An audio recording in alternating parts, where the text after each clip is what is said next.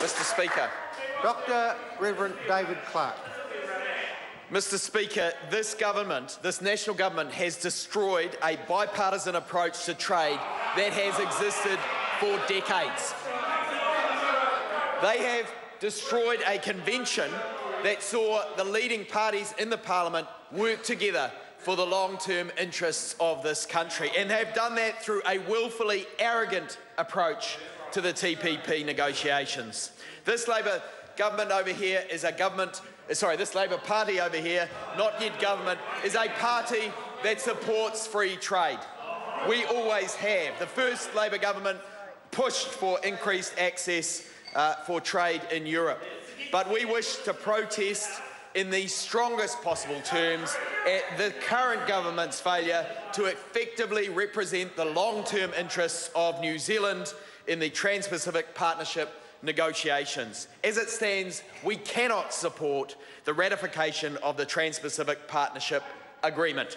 The legislation before us is an attempt to codify in the law an agreement which, through a willfully arrogant approach, has failed to represent New Zealand's long-term interests as well as it could have.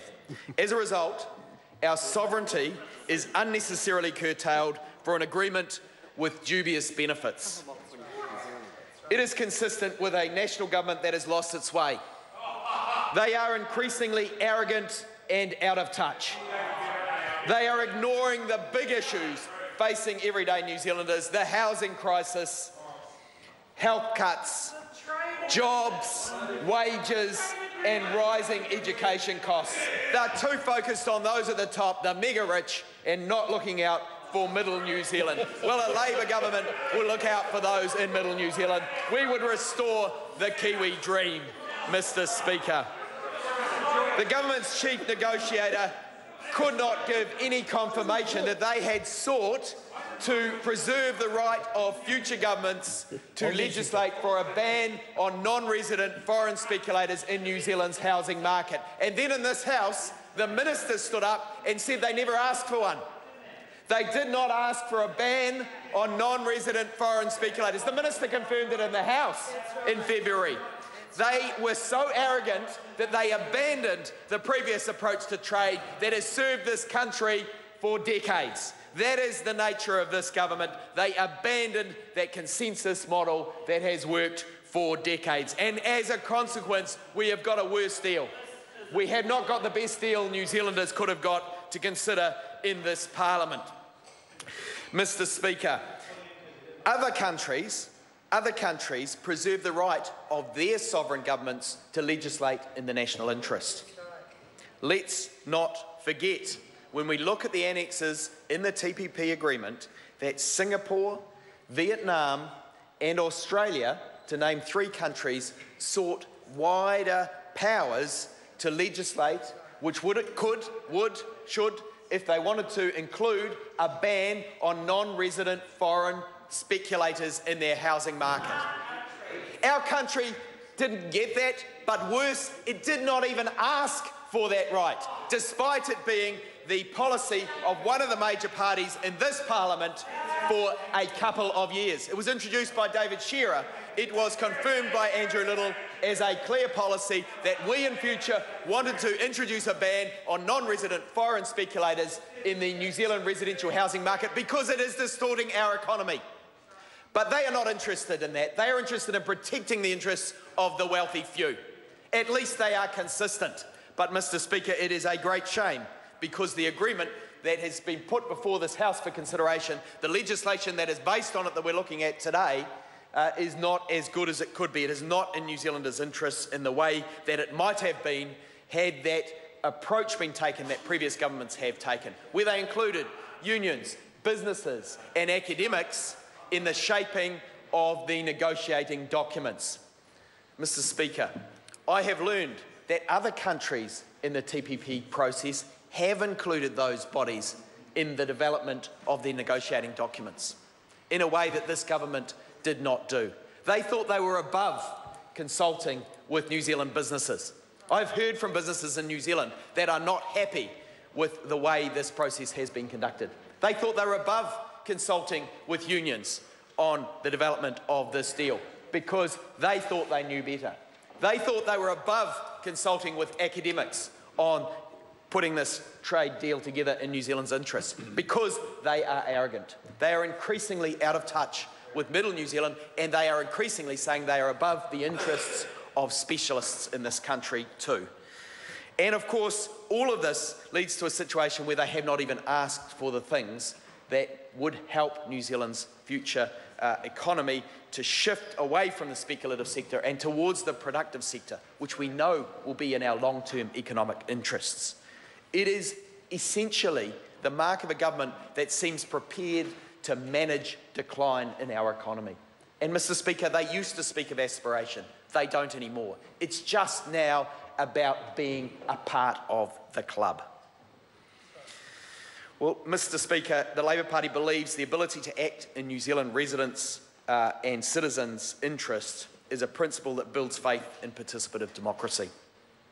Unnecessary weakening of sovereign state powers achieves the opposite.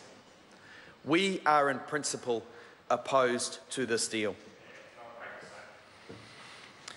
So we also want to register our protest at the shameful curtailing of the processes that led up to this point.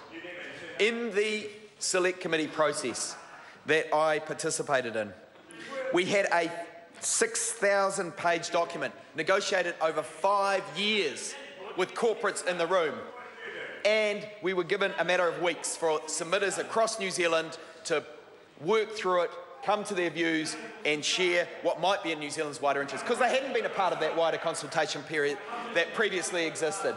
So these people expected New Zealanders to come to terms and give good advice in that very short period of time. Of course, they did their best.